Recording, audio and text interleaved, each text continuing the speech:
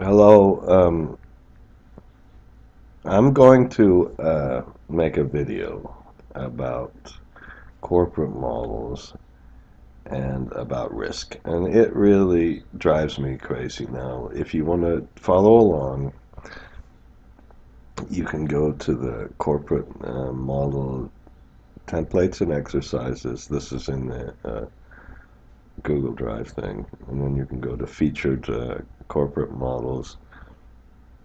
And I am going to open the one named Kitty Hawk model, and I've done that a couple of times now. Now, whoops. Okay, so what happened? Yeah, there it is. Now, the overwhelming, most important variable virtually always is the price and the quantity, and perhaps the capital expenditures in any model. The rest is all just little crap. And how'd you come up with price assumptions for revenues? And how'd you come up with price assumptions for quantities? And how'd you come up with capital, reasonable kind of long-term capital expenditures? It's so hard. Let's just, well, I'll go through a little bit what this objective of this model will be. We've got some scenario analysis, and we want to come up with some reasonable downside scenarios.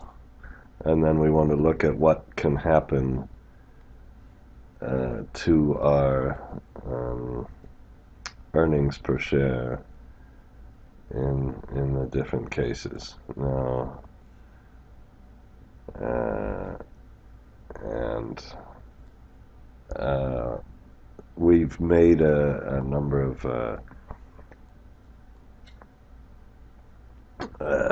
financial assumptions here, and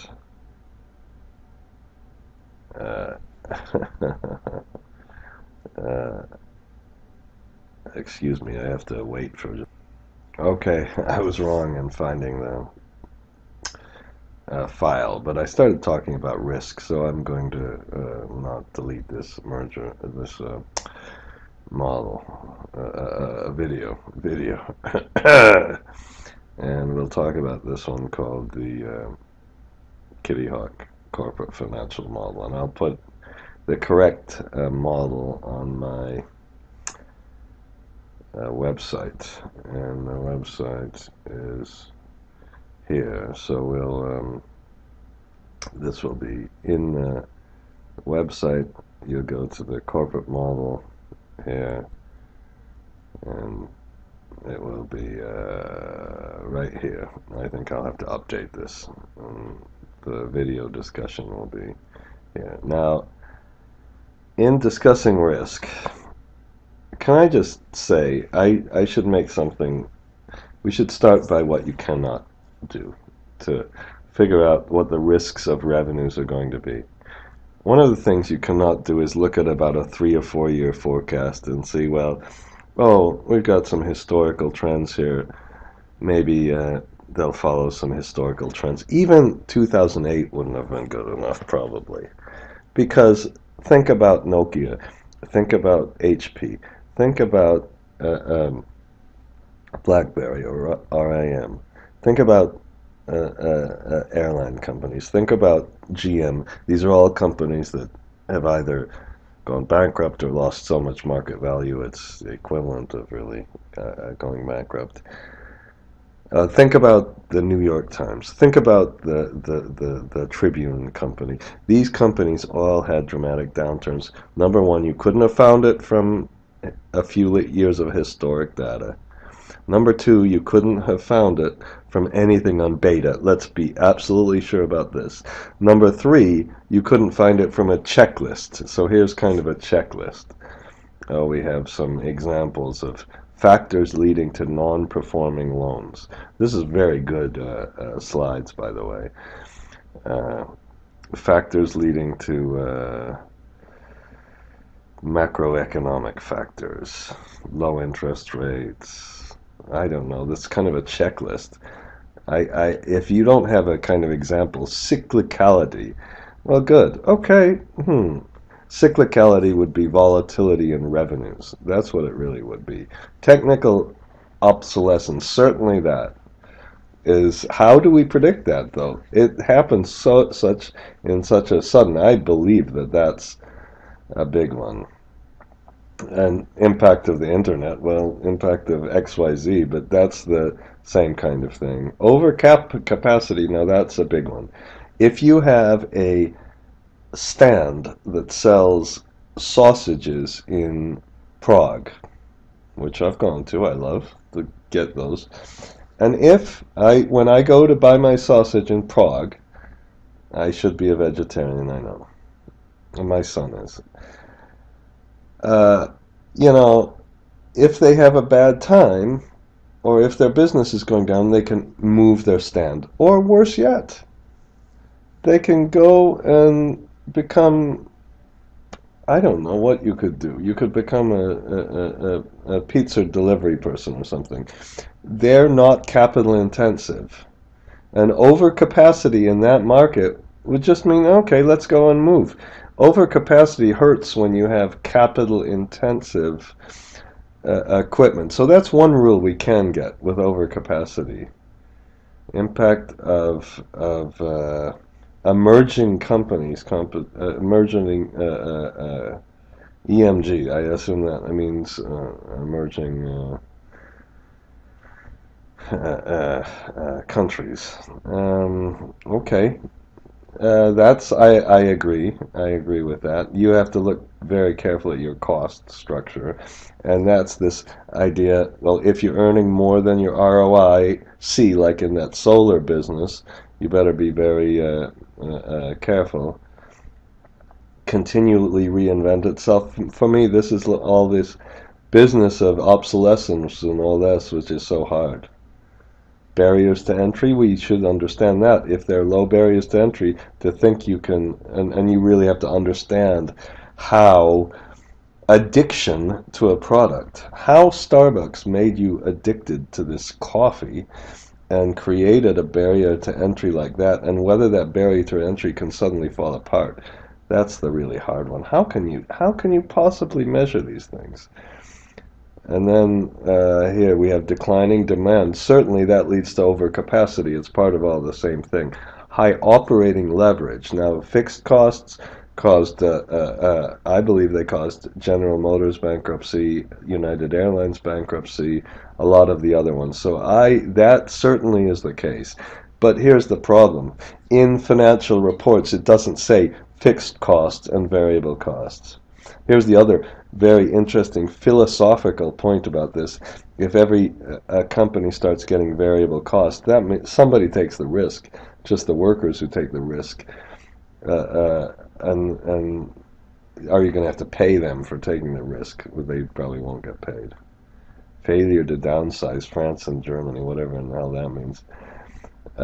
Rising input costs. Oil for airlines, this is exactly what we're looking at, and that can be a big one. You need to look very carefully at the margins, not just the price. You need to look at the price versus the variable cost. Inefficient versus competitors, of course, but that's can you become more efficient? How do you measure this efficiency? Okay, technical problems, reputational damage. You can't predict that with a model. I don't know how you'd predict this. Maybe a little benchmarking with a model. Working capital out of control. Now that could be the case for some retail companies or something else, but think that that's going to cause these bankruptcies. So he's got a couple of good examples. I mean, I don't think there's anything wrong with a checklist. Too much leverage, pension deficits. Currency borrowing, these borrowings in Swiss francs. We can find some things. Contingent liabilities, debt that's not on the balance sheet, so you can't see that. The whole point of this really is when you have a corporate model, to say that you can find these kind of things in a corporate model is very difficult. So you can continue reading these things. Now, let's go to our model and think how we could really do this. So that this is, I'm back in the correct corporate model. There's a picture of our company. And we're going to have some scenario analysis, and we would like to make a downside case where we really measure these risks. And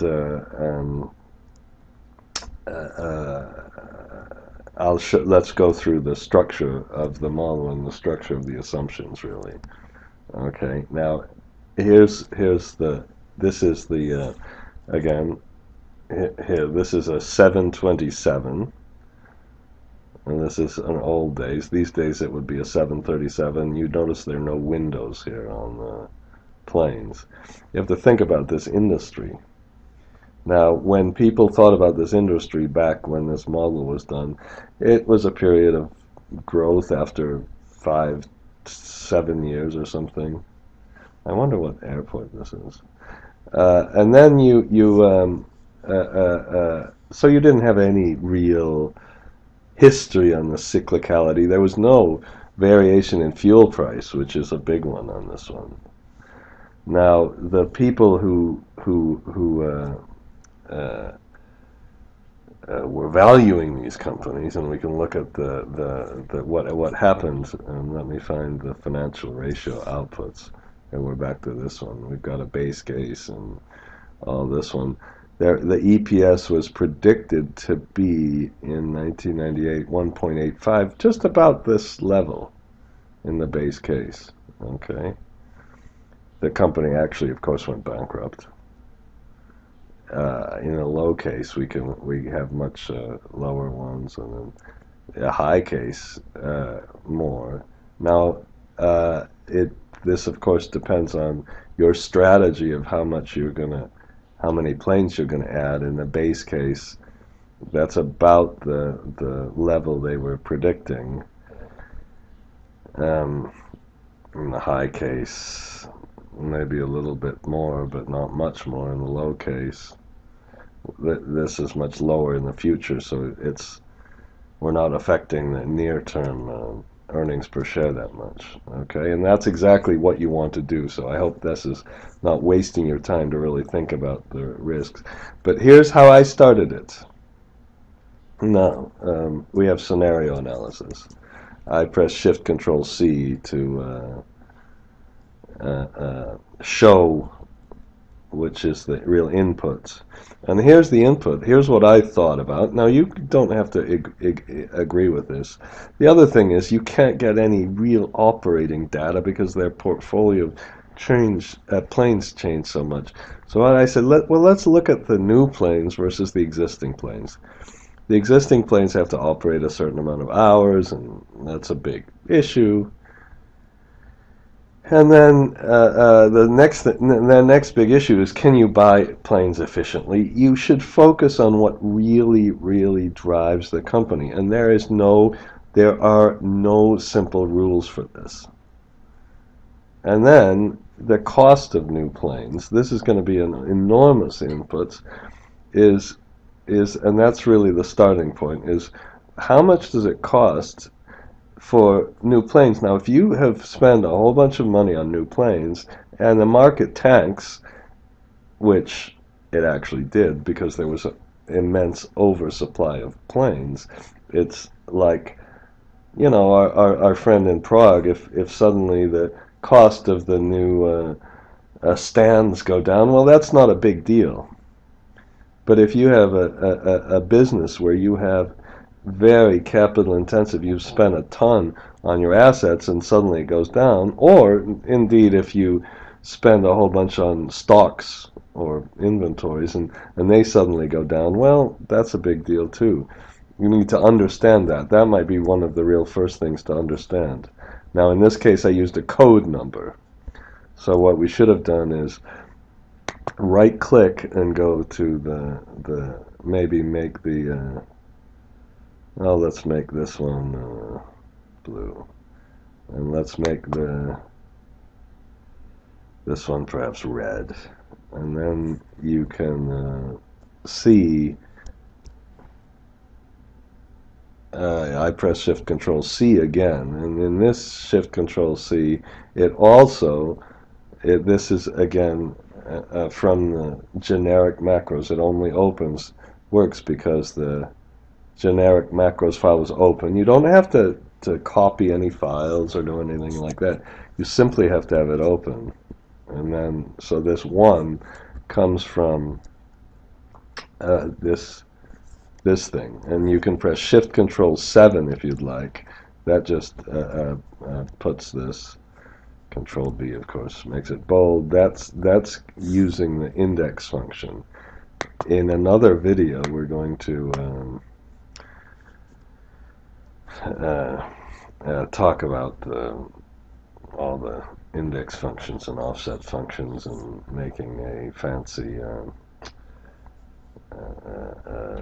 tornado diagram or whatever you'd like. Okay, so that's our first assumption. And then the next assumption, which is perhaps the biggest of all, is what's going to be the return on new planes. Now, you could say, oh, let's try to predict the price and all this stuff. Oh my God, I don't know how in the hell you do this. You'd have so many different planes. But what you could say is, look, there's going to be an oversupply in the market. If the oversupply in the market, people are going to have to accept a lower IRR. If there's a higher supply, they're going to accept a lower IRR. So what you could do, now if you go to this project analysis, basically you could make, okay, we spend $7 million on a plane, which is about what they did at the time. What's the lifetime of the plane? And you can get all of that. And then you can say, well, what kind of EBITDA do we need in order to get our plane? Let's press Shift Control C again so we can see kind of what the assumptions are. Now, if I change this IRR, ooh, this comes from the assumptions. I'll change this one. You want the, just a minute. Okay, this IRR should have been, this function should have given us exactly the same IRR. Just a minute. Oh, shit. Hang on. I shouldn't have stopped. I should have put this as the pre-tax IRR. The after-tax IRR comes out to be exactly what you say. So this function, this comes from a function, so we can figure out what kind of EBITDA you need on a plane. Now, if you have this EBITDA on a plane, what you can, if you have this function, you can, let's look at it. Now, I put functions, because I think I had the word function somewhere else. And we go, got a whole bunch of these functions this time. This was the new equity issued. And where is our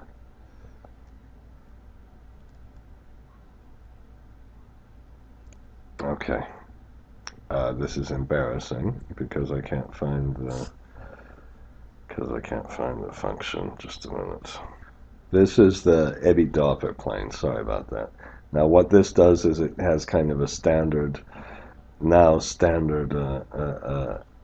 dynamic goal seek. It's just a goal seek that just works automatically, because if you had to put 25 gazillion goal seeks in with all this, it would just be pain. So this is how you can do it. Now what I did, I'm going to try something here with you. I just said, well, let's take the start value and the finish value for the EBITDA, and we're going to retry EBITDAs until we get the IRR we want. Now when we retry that, we go through increment,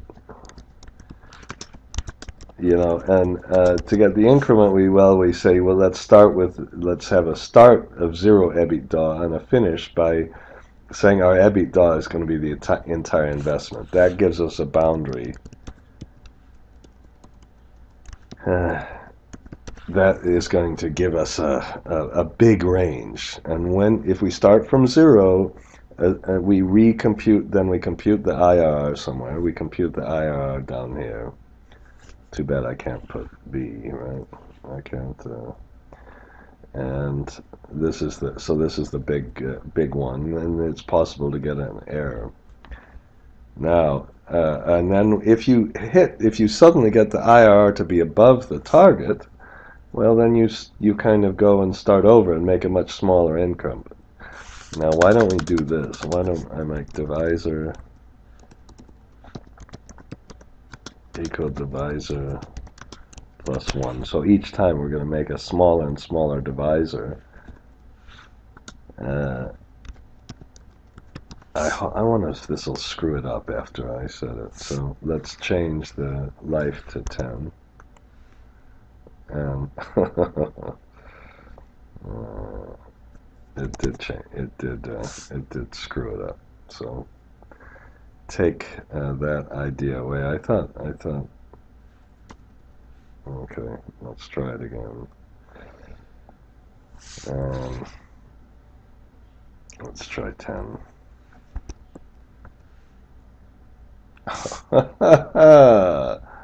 Oh, this is really embarrassing. Okay, well that was really stupid. I just named divisor wrong. Okay, I hope you can see the idea.